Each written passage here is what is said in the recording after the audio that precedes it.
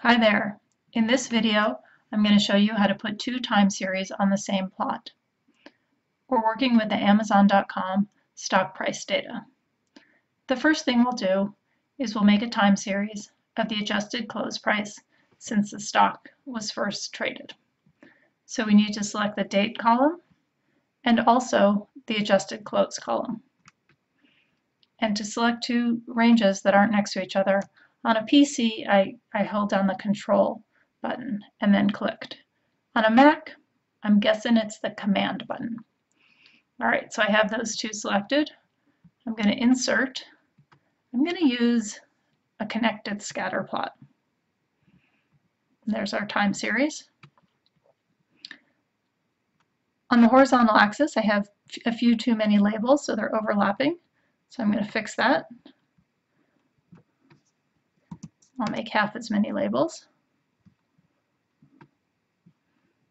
And now I'm going to copy this, or actually move this chart to an empty sheet, a new worksheet, so I have a neater place to work. So I'm adding a sheet, I'll call it graph. I'm going to cut and paste my chart.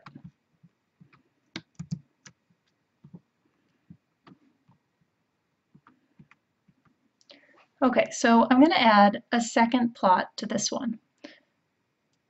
And what I'm going to do is just something very simple. I'm going to draw a time series that simply connects the first point to the last point. So I want the first date in the data set. And then I'm going to look up the adjusted close price for that date. How do I get the first date in the data set? Well, I'm going to use the minimum function for this column.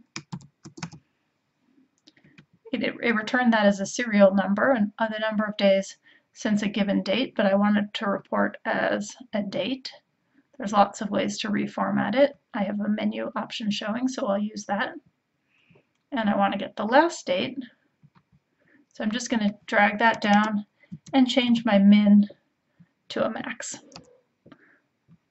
And then if you watch the other video, you know how to use a VLOOKUP to look up the adjusted close price for a given date.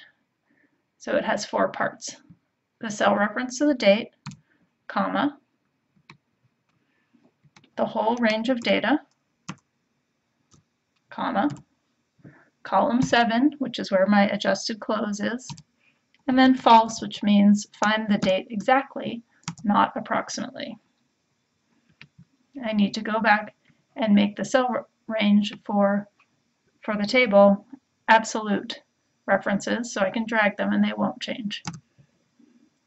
So the adjusted close price on the first trading day was 1.73, on the last 312.24.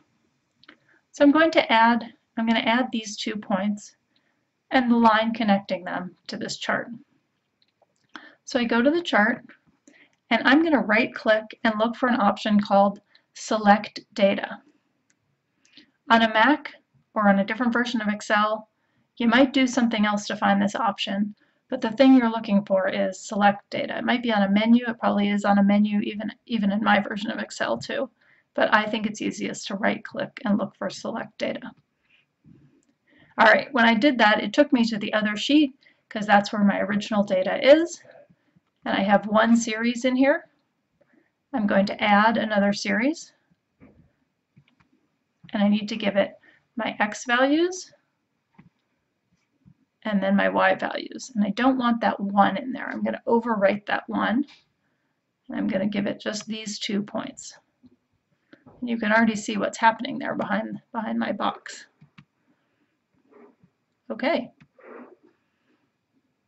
So it added a line that connected the first and last points.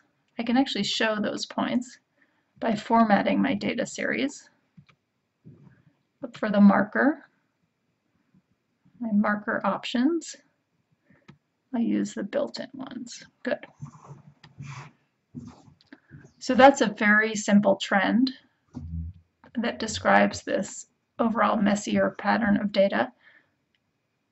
In your work, you're going to do something that has a better trend, a better fit to the graph, but I wanted to just use this example to show you how to use select data so you can add a second time series to an existing chart.